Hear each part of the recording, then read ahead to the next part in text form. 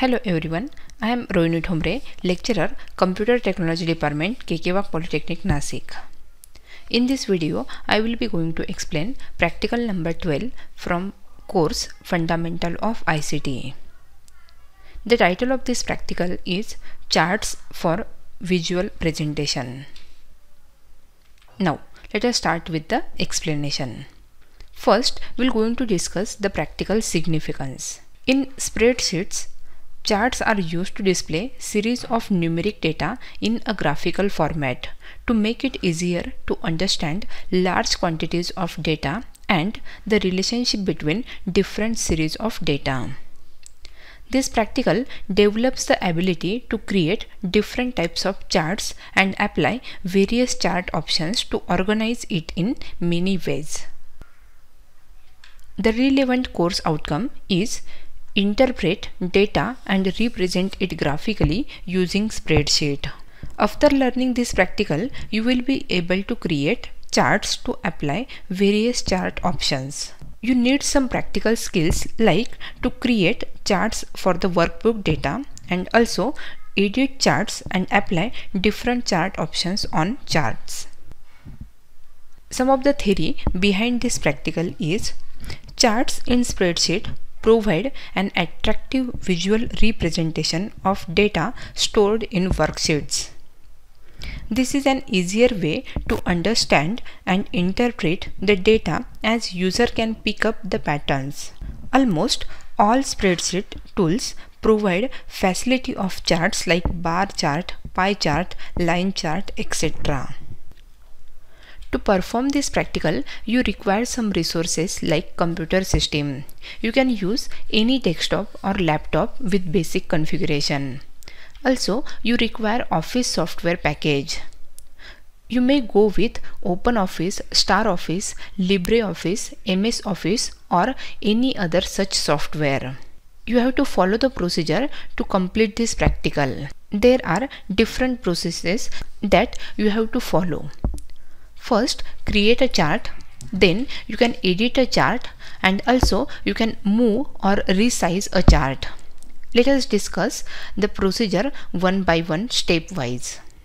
To create a chart, the steps are: on a worksheet, arrange the data that is to be plotted in a chart. Select the cells that contains the data to be used for the chart. On the relevant menu options, click the chart type and then chart subtype.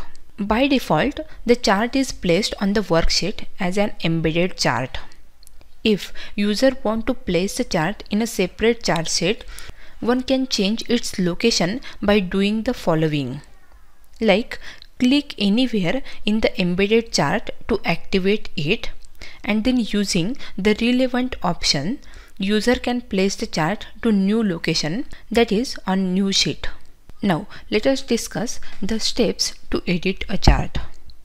First, you can apply a predefined chart layout. To do this, click anywhere in the chart that user want to format by using a predefined chart layout.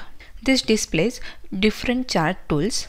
Choose relevant tool to activate the chart layout, then click the chart layout that user want to use. Then you can apply a predefined chart style by clicking anywhere in the chart to format by using a predefined chart style. You can also change the format of chart elements. So for that, click the chart element for which user want to change the layout. Click anywhere in the chart to display the chart tool. Then using a relevant tool, click the chart element such as labels, axis or background, then choose the layout option that user want. To format the shape of selected chart elements such as shape fill, shape outline or shape effects, choose the formatting options. Next, you can also add charts and axis titles and data labels. So to add a chart title, click anywhere in the chart to which user want to add a title. Then using relevant option, change the chart title. To format the text, select it and then click the formatting options as per requirement. To add the axis title, click anywhere in the chart. Choose the relevant options. Tools to change the axis title of primary horizontal axis or primary vertical axis title. You can also add data labels. So to add data labels to all data points of all data series, click the chart area. To add a data label to a single data points in a data series, click the data series that contains the data point that user want to label and use relevant tools. Choose data labels and then click the display option. You can also show or hide a legend. When one creates a chart, the legend appears, but user can hide the legend or change its location after creating the chart. So to do this, follow the procedure like click the chart, then using relevant options, click legend. To hide the legend, click none, or to display a legend, click the display option. You can also display or hide the chart axis or grid line. So to do this, click the chart where one need to display or hide the axis. To display an axis, click primary horizontal axis or primary vertical axis. To specify detailed axis display and scaling option, click the primary horizontal axis, primary vertical axis and choose relevant options from the available option. You can display or hide the grid lines also by clicking on grid line, primary horizontal grid line or secondary horizontal grid line. To quickly remove chart grid lines, select them and then press delete. To move or resize a chart, one can move a chart to any location on a worksheet or to a new or existing worksheet. Also, change the size of chart for a better fit.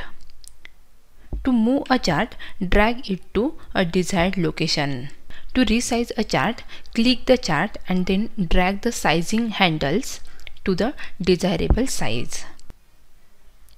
To perform this practical, you have to solve the exercise like prepare a dummy worksheet and draw a pie chart for it. And second, prepare a worksheet containing your marks in a class test and prepare a subject-wise bar chart. These are some practical related questions. First, write procedure to convert existing Excel worksheet data and chart to an HTML document. The second question is write procedure to print only an embedded chart in a worksheet.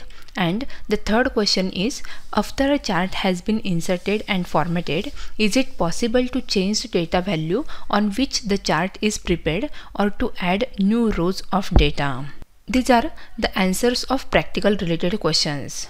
The answer of first question is to convert existing Excel worksheet data and charts to an HTML document, go to Save As dialog box, then provide the file name. For example, my web page. You can also provide any of file name, whatever that you want. And then provide the Save As type as a web page. The second question is write procedure to print only an embedded chart in a worksheet. The procedure is as follow. Go to your worksheet which has the charts that you want to print. Then click on print button and select the radio button selected charts from a print what option. The third question is after a chart has been inserted and formatted, is it possible to change the data value on which the chart is prepared or to add new rows of data? The answer of this question is yes, you can change the data value on which the chart is prepared or you can also add new rows of data. So this is all about practical number 12 from course Fundamental of ICT. Thank you for watching.